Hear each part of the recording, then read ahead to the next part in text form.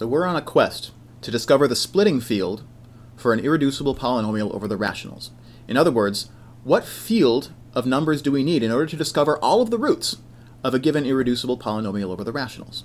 In the last video, we talked about how to include a bare minimum of non-real numbers within a field in order to get the process of constructing a splitting field started. We call that extension a cyclotomic extension of the rationals.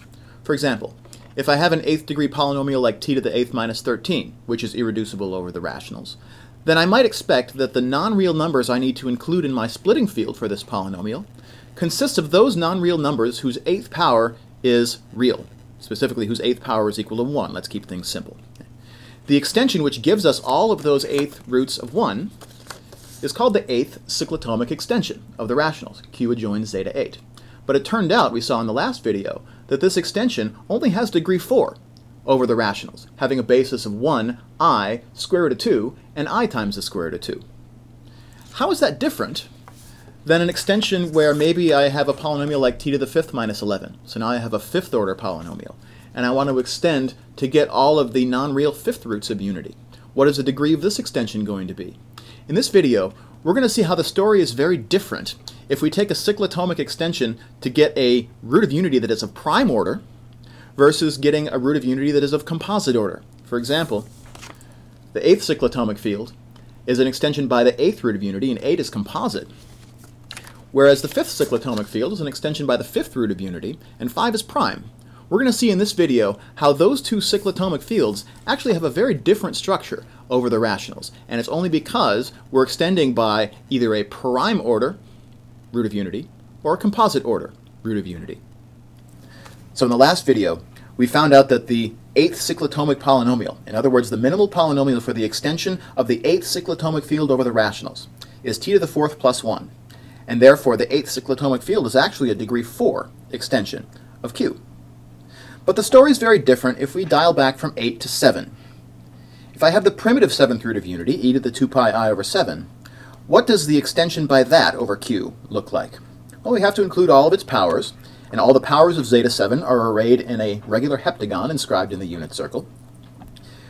We know that a polynomial that this 7th root of unity satisfies is t to the 7th minus 1.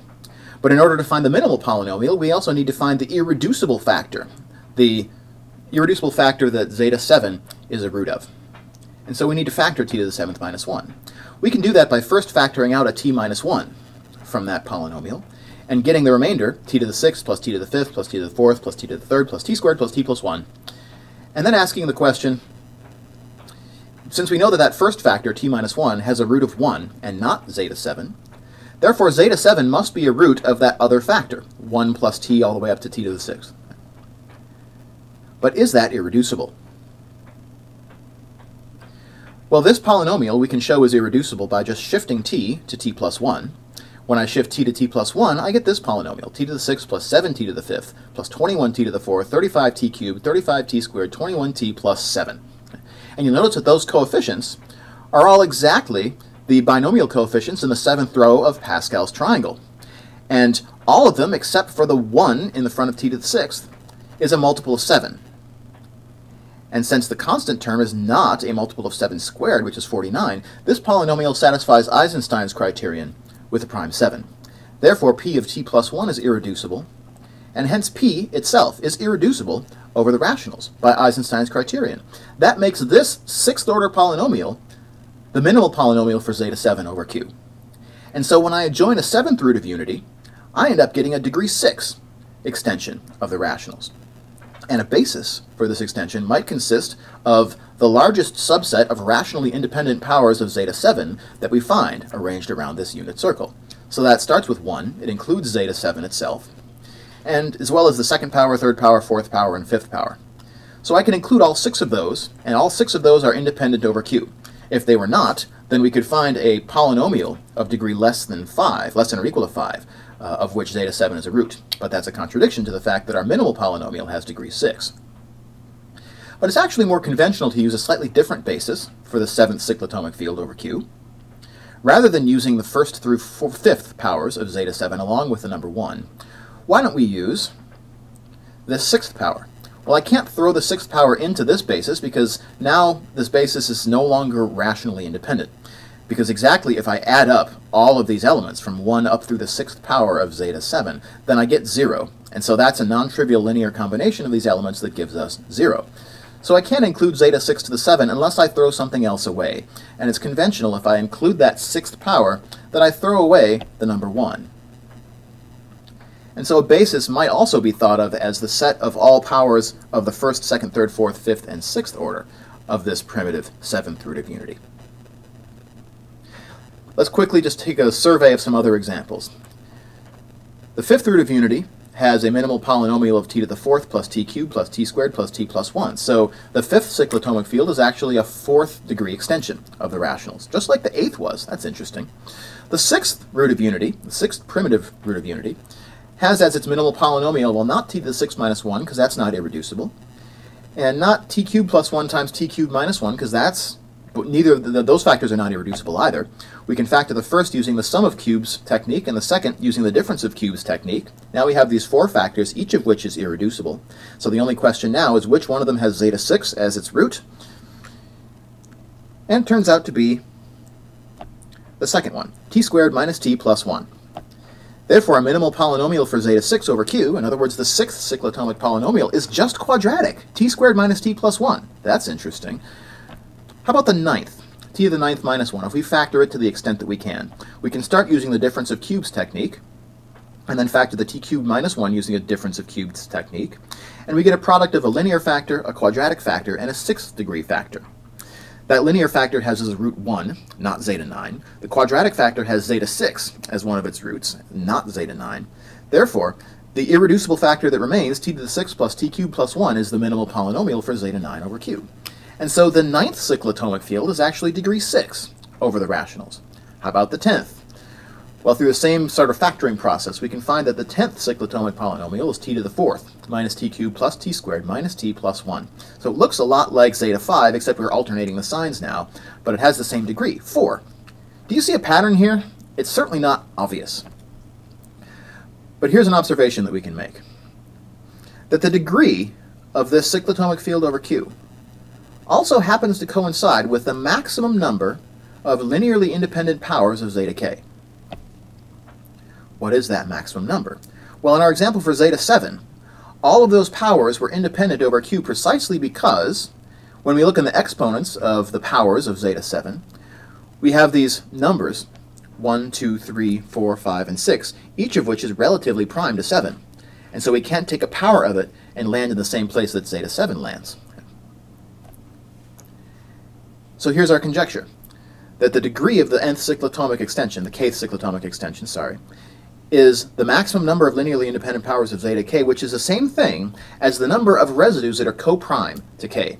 In other words, the number of natural numbers that are less than k and which do not have a common factor other than 1 with k. We call that something.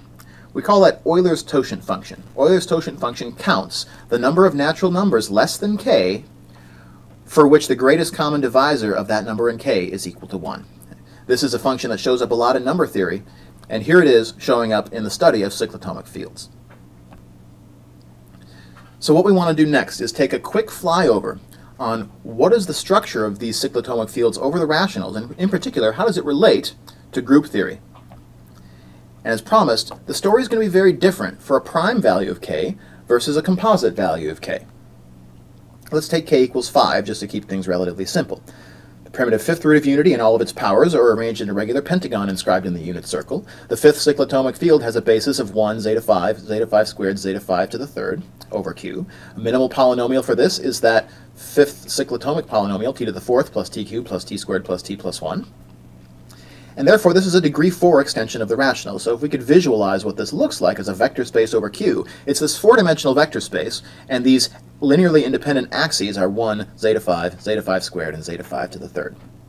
Now, zeta 5 is kind of special here, because zeta 5 can claim that it actually generates all of the other elements that belong to this basis. All of the powers of zeta 5 actually run through the elements of this basis. When we get to zeta 5 to the fourth and zeta 5 to the fifth, we end up back at 1. So actually we're going to do the conventional thing and take away 1 and just replace it with zeta 5 to the fourth to make our life a little bit easier. Now here's a question. Are there other choices that we could have made that are indistinguishable from zeta 5? In other words, zeta 5 itself we know generates every element in this basis. But if I were to sort of stick that rabbit back into a hat and then pull it back out again, and I get something that still says, hey, I generate the basis, then what might that element be? What other elements might generate all of the elements in this basis and therefore be indistinguishable from zeta 5? Well, how about zeta 5 squared, e to the 4 pi I over 5? What do its powers look like? Well, its second power ends up at e to the 8 pi I over 5, its third power at e to the 2 pi I over 5, the fourth power e to the 6 pi I over 5, the fifth power back at 1. Therefore, zeta 5 squared also generates all of the basis elements for this fifth cyclotomic field over Q. And therefore, we're going to consider it to be indistinguishable from the point of view of abstract algebra from zeta 5 itself. And likewise, zeta 5 cubed will also generate all of the powers in this basis. And so zeta 5 cubed is indistinguishable from zeta 5 to the first from the point of view of this extension over Q. So what are we really doing here? We're kind of taking our original generator of the basis, zeta 5, and sort of sticking in that hat and pulling something back out. And if something that we pull back out has the same property of generating the entire basis, we're going to consider it to be indistinguishable from zeta 5 itself. But that actually gives us 4 different fifth roots of unity that are all indistinguishable as far as the algebraic structure that they generate. Therefore, what I can think of doing is taking this field Q adjoins zeta 5 and hiding the generator of the basis and then bringing it back. And in doing so, I actually am constructing a function, actually a homomorphism of fields, from Q adjoins zeta 5 back to itself. So we're going down to the rationals by hiding zeta 5 and then coming back to the extended field. And in that process, we're taking our original zeta 5 and coming back with something that might be zeta 5 raised to any power from 1 through 4. What we get is an automorphism of this field. In other words, it's a homomorphism of this field to itself. And it's an automorphism over the rationals, because when I hide zeta 5 and then bring it back, reincarnate it as something else, actually the rational numbers themselves are not moving. They're staying in place during each one of these automorphism operations. Let's quickly take a look at what this story would look like when k was equal to 8, our example from the previous video. The 8th cyclotomic field over Q has a basis, for example, 1 I radical 2 and I radical 2. It's also degree 4 over the rationals, this time with a minimal polynomial t to the 4th plus 1.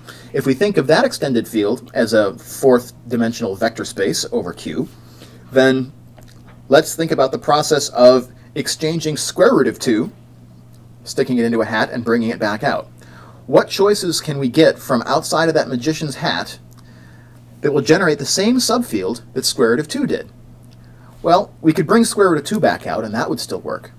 But the only other choice that we can bring out of that hat that generates the same subfield as the square root of 2 did, and therefore is indistinguishable from the square root of 2 from an algebraic perspective, is the opposite of the square root of 2. Because if I stick this rabbit into the hat and I come back out with I instead, then that element is not indistinguishable from square root of 2, because it doesn't generate the same subfield that the square root of 2 did. In fact, it generates Q adjoin I over Q.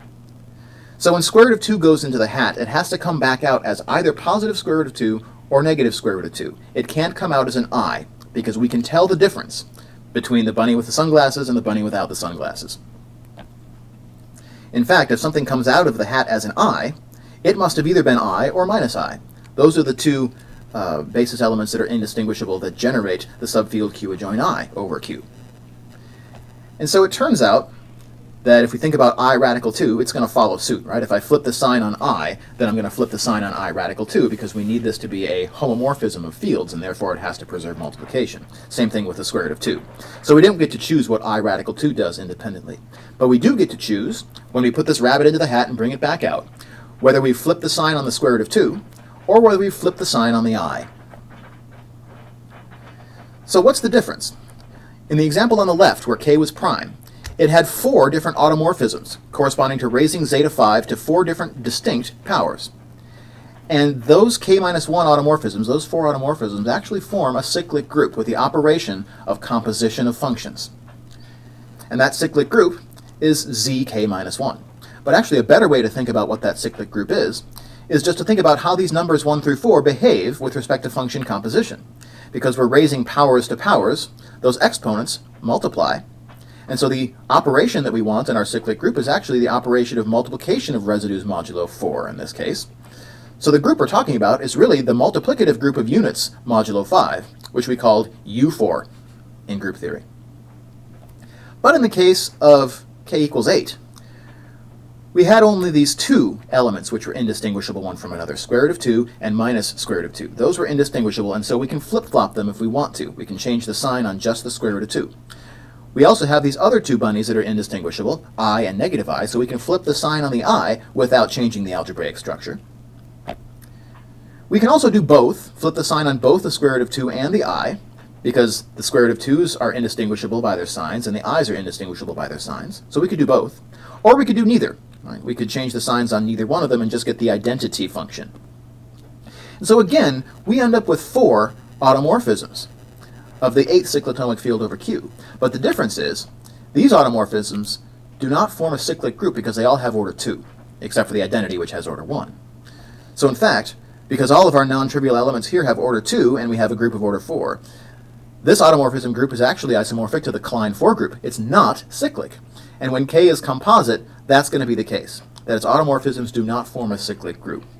So that was a quick tour through the difference in the structure of the cyclotomic fields depending on whether K is prime, in which case its automorphisms form a nice friendly cyclic group, a little merry-go-round, versus if K is not prime, in which its automorphisms don't form a cyclic group. Luckily, it's always abelian in this case, but it's not going to be cyclic if K is not prime. Cyclotomic extensions are going to be one of our principal tools in constructing splitting fields in this course, and it's going to be really a key to the proof that the fifth-order polynomials don't necessarily have a solution in radicals. So hang on to this video. You might need to come back and watch it again later on to really fully appreciate its placement within the circle of ideas that form the end of abstract algebra 2.